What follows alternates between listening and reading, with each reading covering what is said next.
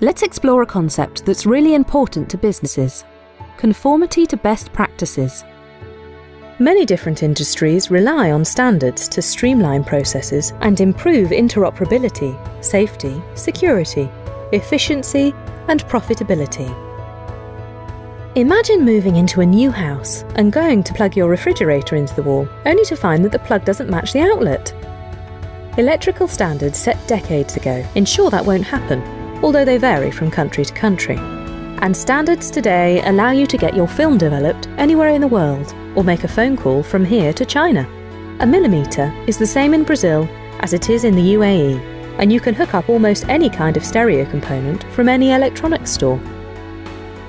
Standards don't just make life easier, they make it safer, and they enhance companies' profitability while reducing and eliminating user frustration.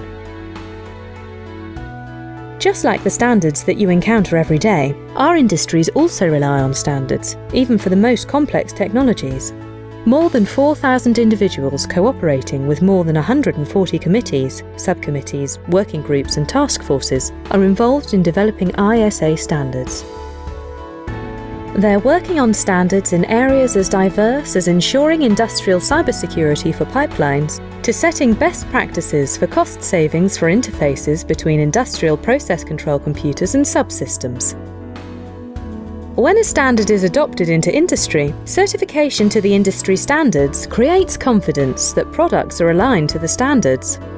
Suppliers and end users benefit from hundreds of years of cumulative subject matter expertise codified into the standards by world-class subject matter experts comprising the standards committees. Sometimes the government requires independent verification that industries are adopting standards as an economical alternative to government regulations. Companies want to make sure they're following the standard because it helps them to improve performance, lower maintenance costs, reduce downtime, enhance operability, and save money. Plus, if a business is using that technology as part of a product that another company will buy, they want to prove that they're buying equipment that conforms to the latest and greatest standards.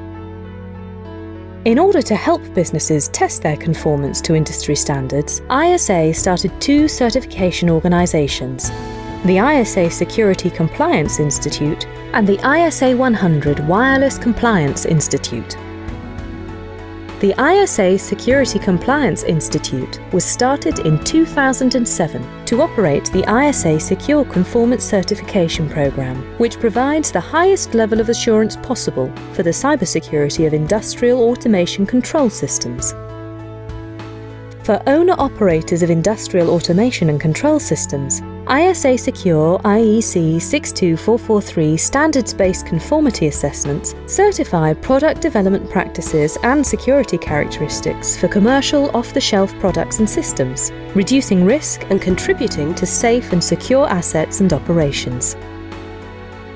ISASecure is an independent certification that ensures industrial automation and control (IAC) products and systems are robust against network attacks and free from known vulnerabilities. ISASecure also independently verifies control system security capabilities based on the IEC 62443 standards. The Institute offers an ISASecure organisation process certification for product development organisations. The Security Development Lifecycle Assurance (SDLA) certification promotes security development lifecycle practices intended to improve the quality of security in industrial automation and control systems. The ISASecure designation is earned by industrial control suppliers for products that demonstrate adherence to industry consensus cybersecurity specifications. It addresses both security characteristics and supplier development practices based on the IAC security lifecycle as defined in the cybersecurity standards ISA/IEC 62443. The current scope of the ISASecure certifications includes assessment of off-the-shelf IAC products and IAC product development security lifecycle practices.